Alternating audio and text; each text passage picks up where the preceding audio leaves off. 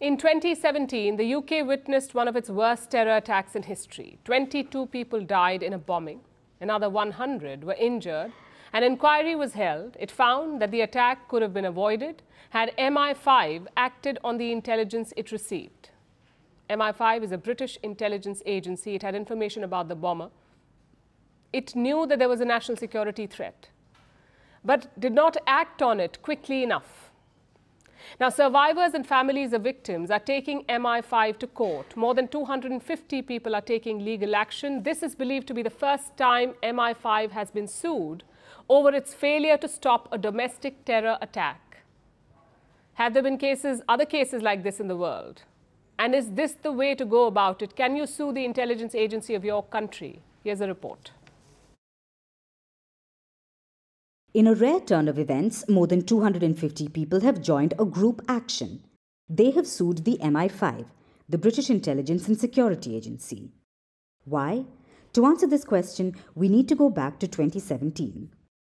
In May that year, the UK witnessed one of its worst terror attacks in history. It happened at a concert of pop star Ariana Grande in Manchester. Just as concert goers were leaving the show, a suicide bomber detonated his device. 22 people were killed, another 100 were injured. And when we left, there was down the stairs, there was kids, probably early teenagers all laid on the floor. They were covered in blood and blood on the walls where they'd been laid. So it was just horrifying, really. It was absolute terror. Trauma. There was a split moment where we said to each other, we thought, we were going to die because you're just running for your life. The bombing shook Britain and the world alike. An official inquiry was held. It concluded in March 2023. It said that the attack was avoidable. It could have been averted had the MI5 acted on vital intelligence. So the bombing was the result of an intelligence failure. Here's how.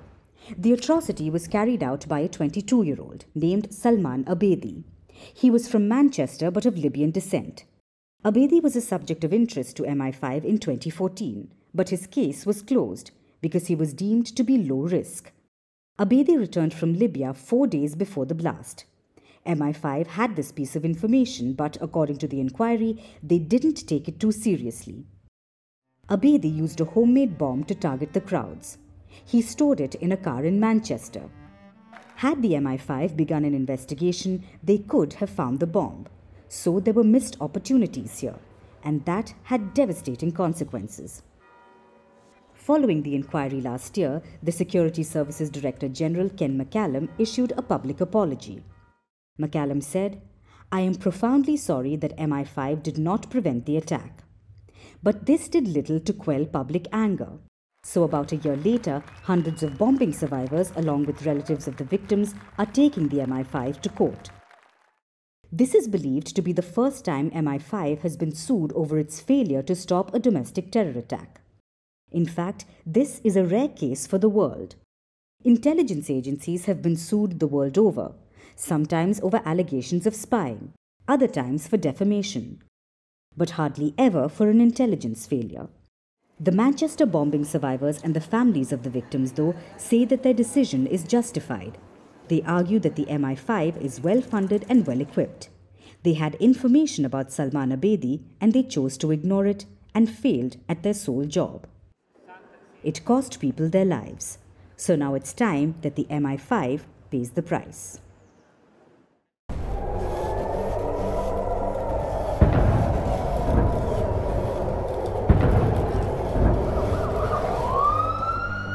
Iran has launched a direct attack from Iranian soil towards the State of Israel.